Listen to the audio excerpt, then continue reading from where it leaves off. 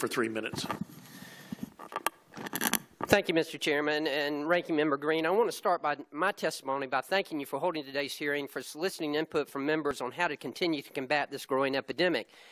As a pharmacist, I've always made it a priority to advise and assist my patients with the medications they are prescribed.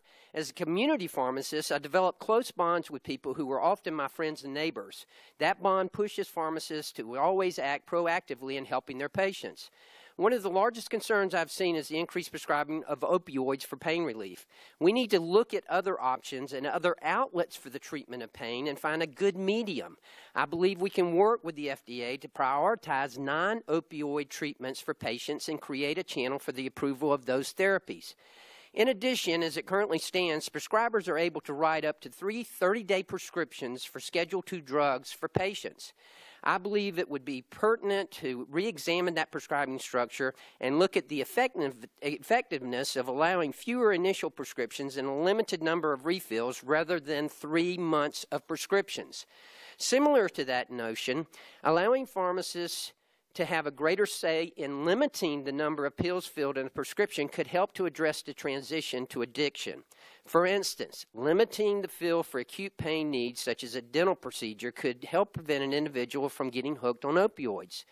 Under CARA, a pharmacist is only able to partially fill a prescription with the consent of the patient or prescriber, or in the instance it doesn't have enough stock to fully fill a prescription. A simple 7-day fill could cover their pain needs and keep more pills out of potential use or circulation. Prescription drug monitoring programs, PDMPs, are a great resource in combating the prescription drug abuse, but they can be strengthened to better curb this epidemic. One way to do so is to better align the data, including PDMPs, so that states can collaborate to create a more comprehensive picture of people's drug use. Further linking state PDMPs and including data and workflows could allow for more accuracy in how states monitor and respond to potential abuses. Drug take-back programs continue to expand across the country. Currently, at least 19 states have some form of drug take-back programs, and 23 states have programs allowing pharmacists to accept unused and unwanted drugs. One of the most common ways in which adolescents access prescription drugs is through the drug cabinets of their parents and grandparents.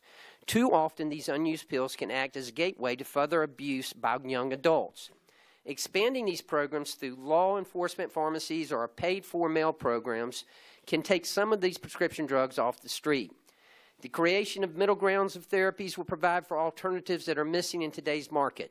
By facilitating research and development, we can help drive the expensive and time-consuming efforts needed to make those treatments a reality. Currently, there are few options left between Tylenol, Tramadol, and opioids, and that void is driving prescription decisions across the country. So thank you, Mr. Chairman and committee, for the opportunity to provide testimony here today, and I look forward to working with everyone to